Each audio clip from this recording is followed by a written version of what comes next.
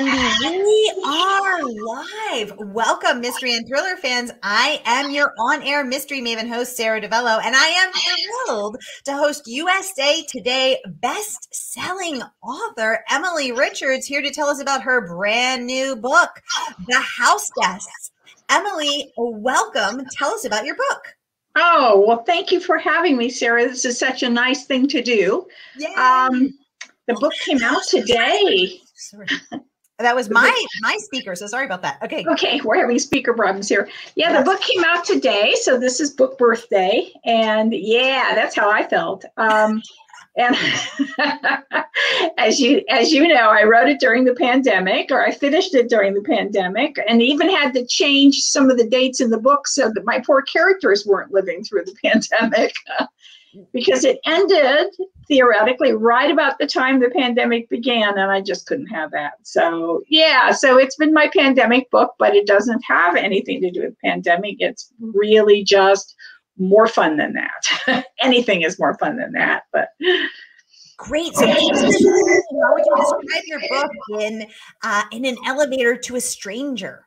Well, it's a little bit suspense, a little bit women's fiction, a little bit friendship novel. It's really about the turmoil of two different families who are brought together. Neither of them are excited about being brought together, but they are, and they muddle through together. And they both have issues that are happening, and they end up helping each other. It was just a lot of fun to work, a lot of fun to write. I loved all the characters. Yay! Perfect. Well, I just want to welcome all of our friends on Facebook and on YouTube. Welcome to our friends in the Mystery and Thriller Mavens Facebook group. Welcome to our Murder by the Book fans. Welcome to my friends and fans. So great to have you all here. If you've been here before, you know how this works. And if you're new, welcome. We're so happy to have you. Here's how it works. Every week, I give you 2 featured authors, and I have handpicked, and you get to ask them anything. So ask Emilie about her book, ask her about her writing process, ask her about her cover, ask her about her title, ask her about anything you want to know, and I will get you those answers. Anissa is saying hello from South Carolina. Welcome, Anissa. Welcome back, top community member there. Good to see you. Gail, welcome. She is saying happy pub day, Emilie. Oh, thank you. Thank you. Now, Emilie, this book is racking up great praise. The New York Journal of Books says this engrossing, suspenseful novel encompasses the trials of 2 very different families who come together, demonstrating the meaning of family is not just determined by blood ties. This is a compelling page turner, one you won't want to put down. Amazing praise there. I like it. The word compelling is always good for an author. We like that word. That's what we're striving for. Yeah, we strive for compelling. You know, that's what we like to hear. So congratulations on that rave review. Leslie is saying hello from Canada. Leslie, top community member there. Welcome, making us international. Welcome, Leslie. Great to have you back. Always great to have you. So tell us, Emilie, as a USA Today bestselling author who loves to be known as compelling, how do you make a book compelling? How do you do it? Well, I don't know. I've written 80 books, and it's different with each book, and I'm not sure what I do that makes them compelling, but I certainly strive for that. And each book is a little different. So sometimes it's characters, and sometimes it's a story. Sometimes it's a setting. And that was one of the compelling things I think about The House Guests, is that I set it in Tarpon Springs, Florida, which I had visited on a school field trip when I was in 3rd grade. That's how much I remembered it. Yeah, that was a while ago, you can tell. And I knew that I wanted to use that as the setting for this book, and I wanted to use the Greek culture in town as a background for the story. So I got to visit several times and do research right up until the time we couldn't visit anymore. But I did have that experience. I got to go to their Epiphany service in 2020, which was amazing, truly wonderful. I spent 3 days there enjoying that experience and taking notes. So, I think that's one of the compelling things in this book. Now now Tarpon Springs, I happen to know because my aunt in Philadelphia, my Aunt Joan, my best friend, she loves these natural springs that run through Florida. So they're actually like geysers, this beautiful pure spring water just geysers up out of the earth. Tarpon Springs is, I happen to know, is one of those, which is a weird fact. I don't know why I know that, except she did this tour of these springs through Florida. And Tarpon Springs, as you said, is a very has a very large Greek community. And she was telling me that one of the things they do is they throw a little figurine of the baby Jesus in, and then all of the young men in the village jump in and they dive for the baby Jesus figure. Were you there for that? I was there, and actually it's a cross that they threw in. Oh, cross. Okay. Yeah, the Archbishop threw the cross in, and there were all these boys. We had a lot of boys doing it. And yeah, they walked to the church barefoot first, and then they walked from the church barefoot to the water where they Spring Bayou, where they throw the cross. It's a very big deal, and it's really important to the families to have their sons involved, and they pick only the best boys, the boys that they really feel are that are part of the church and part of the community, and you get students, and so it's and then the boys all are very they're very helpful to each other, and they're very supportive of each other, even if they're not the one to get the cross. So it was really a neat thing to see. Yeah. And I actually saw something similar in Greece. It was interesting for Orthodox Easter in Greece on the island of Hydra. And I probably did not pronounce that right. But they did a very similar thing. So it's really a tradition in Greek culture. Yes, exactly. Leslie is saying that she is Greek, and she loved Tarpon Springs. She visited a few years ago, so unique, and loved the sponge diving. Yeah, that's what it's famous for, is the sponge divers. That they settled that area where there was a little town there, and then they brought in the sponge divers from Greek islands and the Dodecanese Islands, because they had this huge natural sponge bed. And that's how the Greeks settled in and have stayed. It's still a very large Greek community, and you will hear Greek spoken on the streets when you're walking around. It's really neat. Very cool. I've never been to Tarpon Springs, but I have been to Greece. I loved it. Leslie, I should have recognized that your name, Marquitas, is, of course, Marquitas. Yes. So for sure. Welcome, and so good to have you. And Emily, I also was in Hydra, which is one of the islands off of Greece, and Aegina. So oh my God, Greece is amazing. I think it may be my favorite country in Europe. I love Greece. It's a wonderful place to visit. It really is. Yeah. Anissa is saying happy Pub Day. Thank you, Anissa. Thank you. Oh, Catherine is saying she's saying hello from New Zealand. Hey, Catherine. Catherine's a friend online. Oh, so glad to have you here. Yay. And you're getting so many hearts up on Facebook. Yay. Opa. All right. Wonderful, Catherine, making us even more international, watching from New Zealand. My goodness, it must be 6 o'clock in the morning there. So good of you to get up early and have us and join us, Catherine. Thank you. And she's also saying she loved this Greek theme. So Emily, maybe you should put together a Greek tasting menu to go with the book. I have posted some Greek recipes on my blog, because I make Greek food at home. I'm not an accomplished Greek cook, but I love to make traditional Greek dishes when I can. And eat them. I love eating them. I could eat Greek food every single day of my life. Okay, great question from Anissa. She said, Emily, who was your hardest character to write and why? Love that question, Anissa. Probably Yaya, who runs the restaurant, Yaya's Cuisina. She's one of the main character, Cassie's grandmother. And I'd say she was the hardest to write, because it's hard to write a character from another country, even though she's been in the U.S. most of her life. Without resorting to stereotypes. You have to be so careful. So I had to really think about her language and the way that she would look at the world and the problems she had in her family. She's really a joy in the book, though. She's a breath of fresh air every time she wanders in.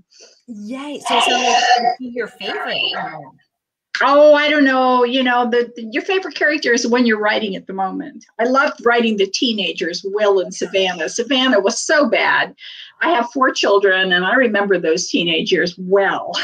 So I got to pull out the stops on that. It was really fun.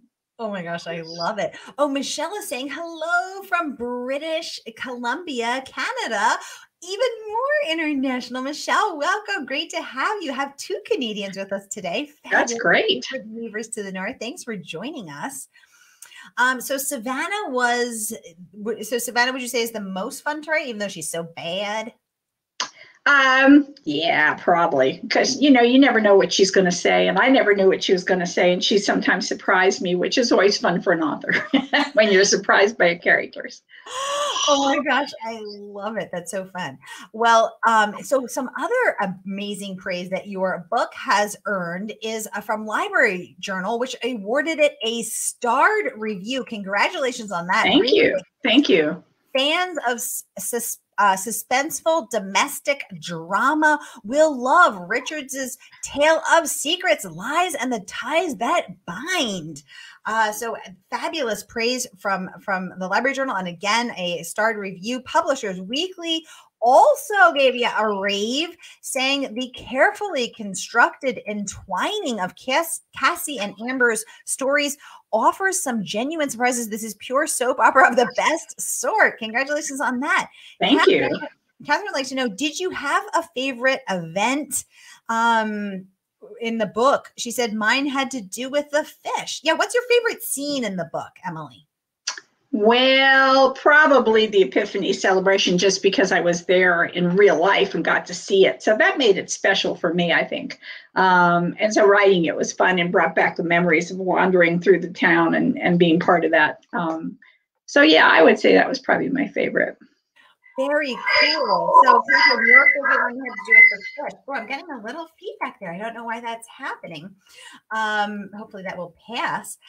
Emilie, one thing that I really loved is in the acknowledgments, which I always read. I love to read the acknowledgments. You very graciously thank people that often don't get a lot of thanks, that don't get a lot of acknowledgement.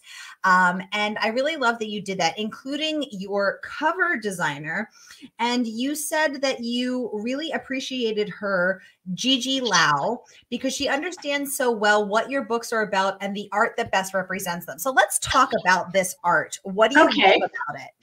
Well, I've had some really bad covers, I'll confess. Every author can say the same thing if they've written enough books. Gigi has done the last 3 or 4 of my covers, and she really takes time and effort to find out what the story is about and to find appropriate photography to use or to do photo shoots. She's had to do photo shoots for 2 of my books, and that's really been fun because they've let me pick out the models, they've let me pick out what they're wearing, they've let me pick out scenery that is appropriate for my story. But for this book and the one right before it, A Family of Strangers, Gigi just got it right at the beginning, and she had artwork and photography that was exactly what we needed to jump off with. So we really didn't have to do a photo shoot because it was so appropriate. And so I am thankful to her for taking the time and using her creative energy in that way. So this was the first draft and she just got it right on the first try. She did. And she did with the last one too. She sent me a photograph and said, what is it you like about this photograph? And I said, put it on the cover. It's perfect. Everything was perfect about it. It was really a scene for the book, which she had never read. It was just ideal. So sometimes that happens if you're lucky. Now tell us the story of the title. Did that come to you right away? Oh, well, that was not the original title. What was the original title? The original title was Lies and Other Mercies, and which we all liked. But at one point, right about the time they were going to finalize the cover, someone on the marketing team said, I think it sounds like a collection of short stories.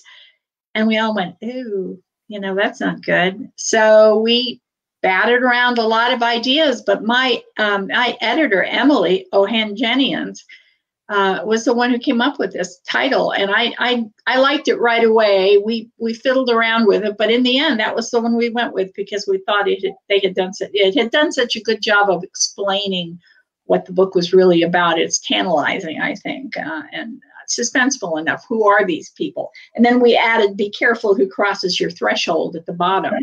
To make sure people got that this was going to be a suspenseful read. And I think the cover looks suspenseful too. Yeah, there you go. Exactly. Yes. I'm trying to hold it very still so I don't make anybody seasick. Emilie, what do you think is the key to writing suspenseful fiction? How do you keep those pages turning? Well, I think you have to just, you have to turn your story out a little at a time. You have to make sure that people are interested, but they don't have all the answers. You have to dole out the truth of the story a little bit at a time. And I think, I mean, that's the trick for any kind of, really, it doesn't have to be suspense, any kind of novel, but in suspense, you've got the whole mystery or suspenseful thriller elements that you have to dole out too. And that makes it, that's hard to do as an author. You've really got to be careful because you don't want people to figure things out too soon, but you want to give them enough information that when they do figure out, they go, I should have seen that coming. There, it was all there and I just didn't put it together. That's what you hope for.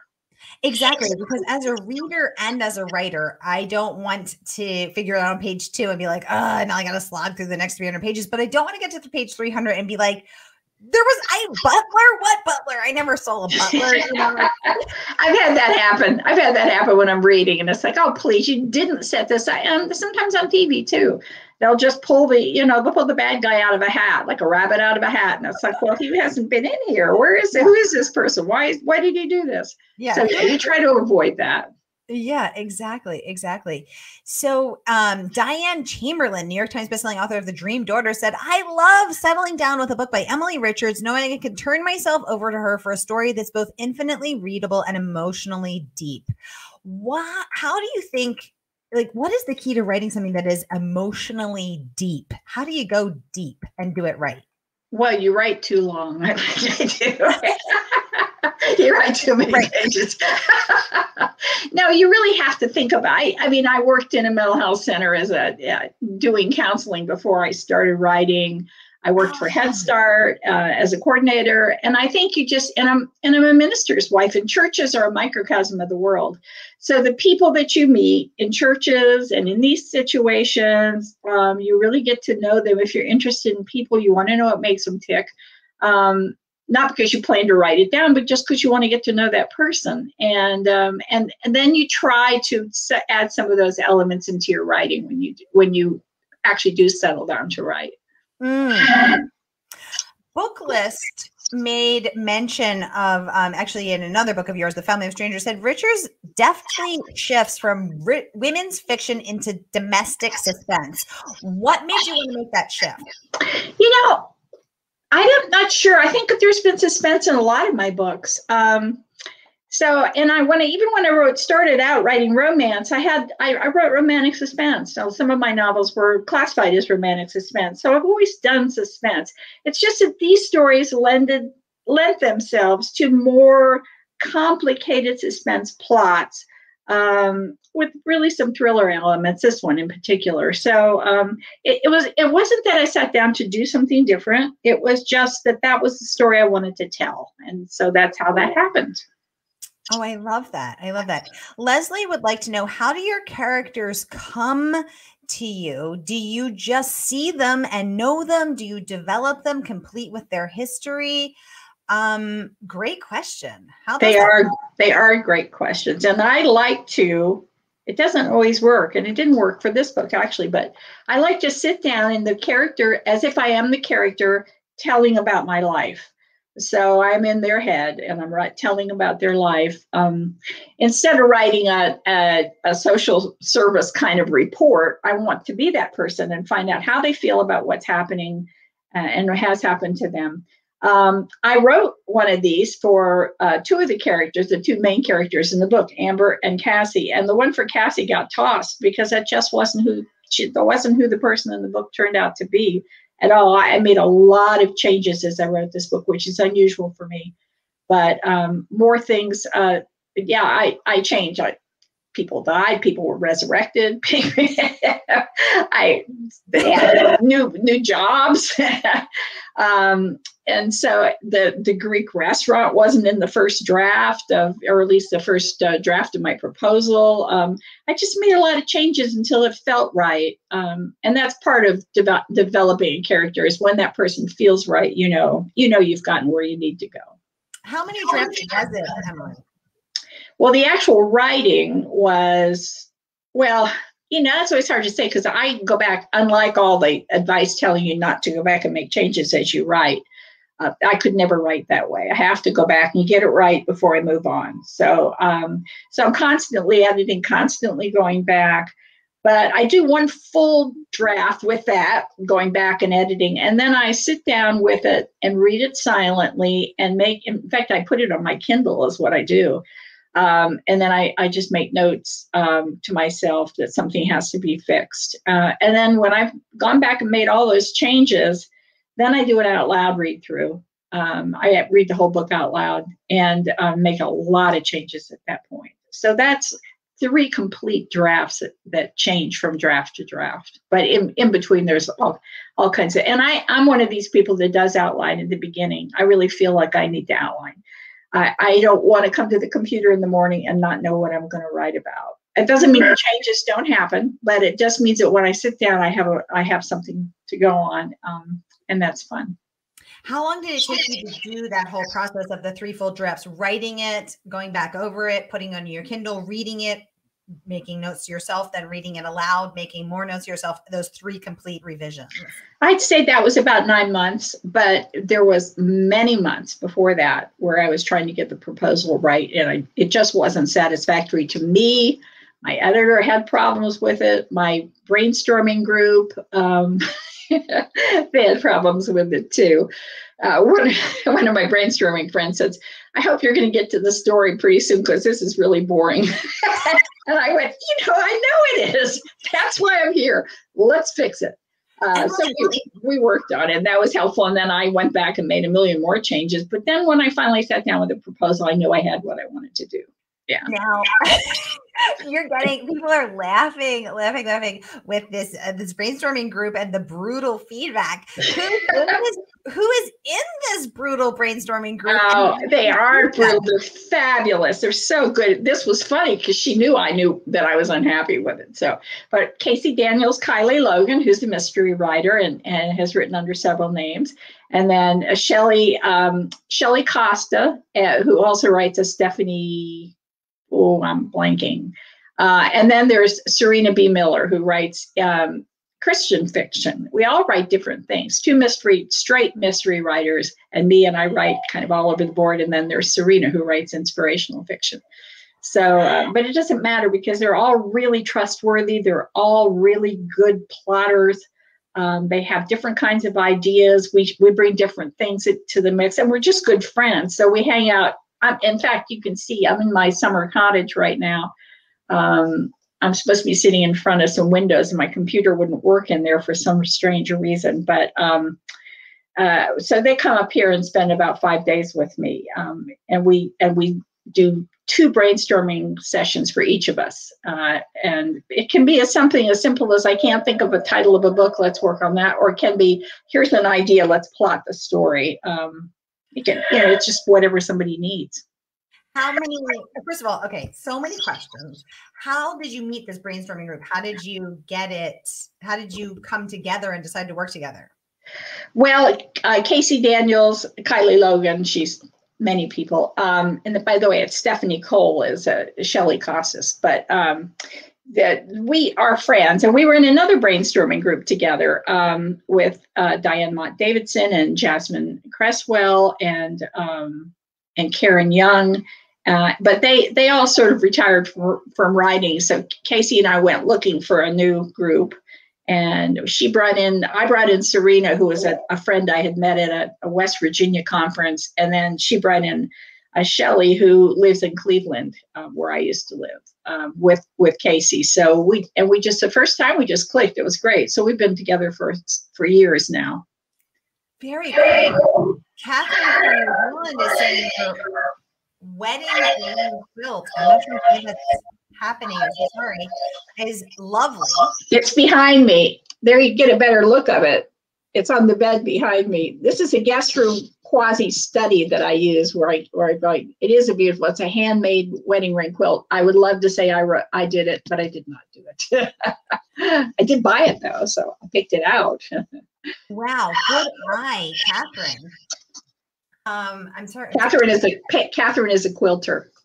Catherine is a quilter, clearly. All right, guys, we have 5 minutes left, which means it's time for the lightning round. So whatever questions you have for Emilie, get them going in the comments. I'll get them right over to her. Anything you're wondering about her quilt, her book, her characters, her writing process, her brutal yet lovely brainstorming group, get them going because we got a few minutes more. We can probably take 2 or 3 more questions. I will kick off. Emilie, what is one thing you want us to walk away from this book, having learned, having felt, having experienced? How important it is to accept other people, not for how they look or what you think about them to begin with, but for what they can actually bring to your life if you let them. Oh, I love that. I love that. Thank you for that. That's such, oh, you're getting hearts up on Facebook. Thank you guys. Oh. That's nice. That's such an important, important message. Emilie, what are you reading right now? Boy, I just finished, let's see, what did I just finish? Oh, I just finished Louise Erdrich's The Night Watchman.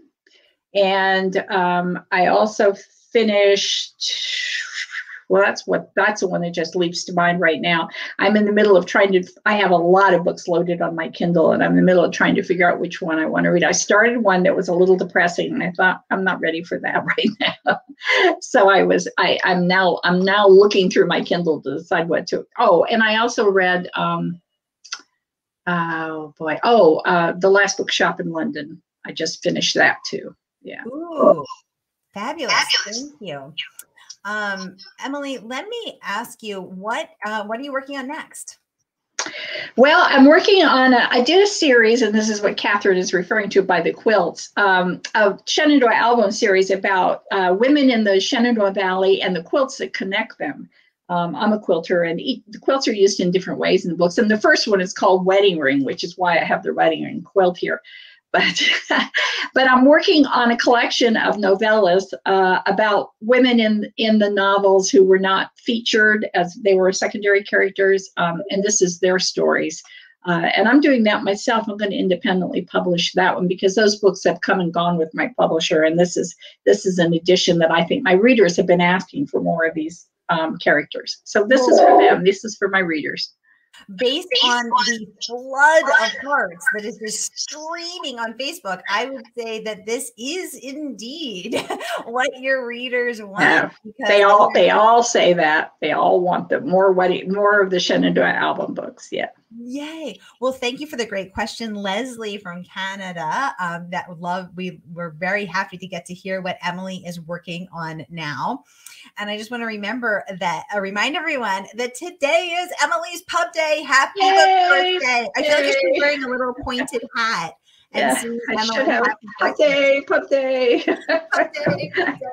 And I just popped it in the link, popped the link in the comments. Y'all can get a copy of Emilie's book today from Murder by the Book. Read this blazing new book, which is drawing comparisons to Celeste Ng's Little Fires Everywhere. You can also get all of Emilie's backlist from Murder by the Book today. So the link is right there in the comments. Leslie is saying, thank you for the great chat. She can't wait to read it. Leslie, thanks so much for joining us. Yes, Leslie, thank you. From Canada. Thank you to everyone who's joining us from all around the country and all around the world. New Zealand too, in Canada. We got people in Boston. We got them all over the country. It's great to have you. And of course, in Texas, united by our love of suspense, domestic suspense, mysteries and thrillers. Yay, the best. Well, I just want to thank you, Emilie Richards, USA Today best-selling author of the brand new book, The House Guest. So great to have you here. Thanks for giving us the scoop. Oh, Sarah, thank you so much for having me. It's been a joy. Yay! All right, everybody. Well, I will see you next Tuesday, except I also have a special guest for you tomorrow. So because of the holiday, we're doing a special guest tomorrow, Tracy Clark, Sue Grafton Memorial Award-winning Upfront Anthony right now with her book Runner at 2 p.m. Eastern, 1 p.m. tomorrow. That is Wednesday before the holiday. So I'll see you all then, and I will see you after the holiday on next Tuesday. Everyone have a safe and wonderful holiday, and I will see you guys soon. Thank you so much. Ella saying thank you. Leslie saying thank you. You guys are the best. I love my mystery and thriller fam. Emilie, thank you so much for joining us. And thank you. Happy Pub Day. Oh, thanks so much. Bye, everybody. See you next time.